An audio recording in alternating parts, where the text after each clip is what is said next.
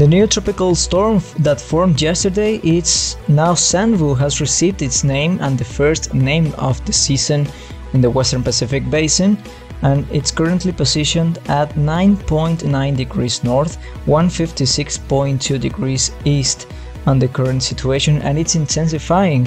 Right now it's a 50 miles per hour sustained wind tropical storm with a pressure of 998 millibars, moving to the northwest at 10 miles per hour. That's at latest at 8 hours Micronesia, 7 hours Guam local time, and 21 hours UTC on the April 21st. And the wind field expanding from this tropical system, well, the northwestern quadrant has tropical storm force winds expanding to 40 nautical miles, 35 nautical miles to the northeastern quadrant, 25 nautical miles to the southeastern quadrant, and 30 nautical miles extending on the southwestern quadrant. Tropical storm force winds. And the distances, locations where the storm is currently positioned, well, 460 kilometers to the east-northeast of Ananu, 515 kilometers to the northeast of Losap, 550 kilometers to the east-northeast of Chuuk, 730 kilometers to the east-northeast of Ulul, 1270 kilometers to the east-southeast of Saipan, and 13,000 kilometers to the east-southeast of Guam right now. There's no watches and warnings in effect right now for Guam due to the proximity of this tropical cyclone so far.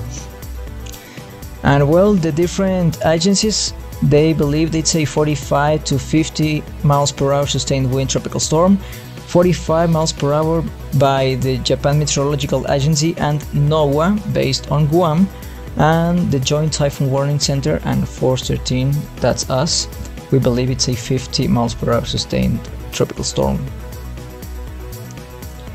And about the forecast, it's expected to actually become more weaker in the next hours or days. So practically today the storm has peaked or has reached its peak intensity. It's expected to gradually weaken to a tropical depression or remain tropical storm status at least in the next day and a half or 2 days before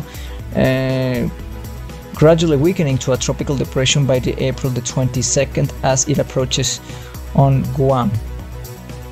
The sea surface temperatures are quite warm, actually 28-29 degrees Celsius, which is completely good for the storm, but the atmospheric conditions are the main reason of why it's expected to become a tropical depression in the next days, and some weakening expected as well.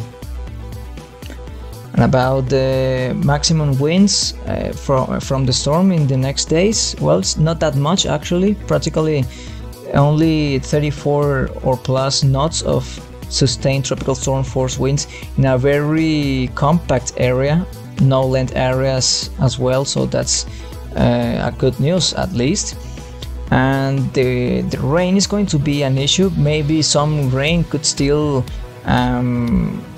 occurring on the Micronesian islands with some inches, between 4 to 8 inches of rain.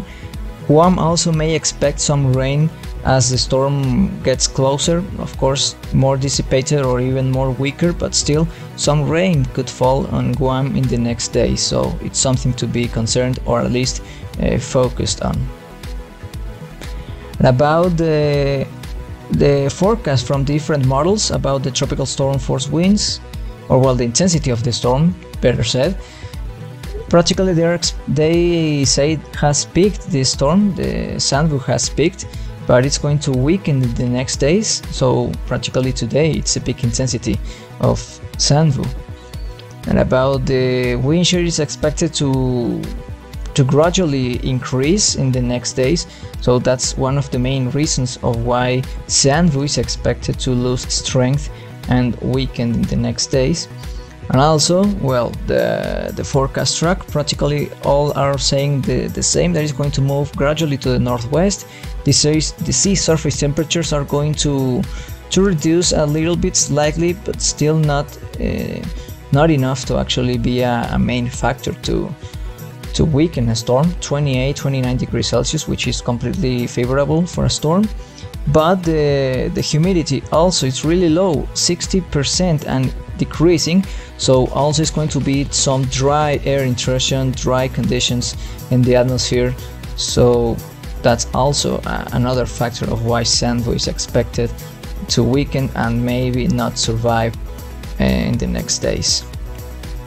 The satellite animation for now looks really good, looks really decent with some banding features and cloud tops really well defined and a center overcast completely defined. And those animations, you can see them on the Forster team's website, so please check them out. Click at www.forsterteam.com and enjoy all the floaters and features we have for you on this site, so please have a look at that. For me, that's everything today. Have a nice day and stay tuned for more updates.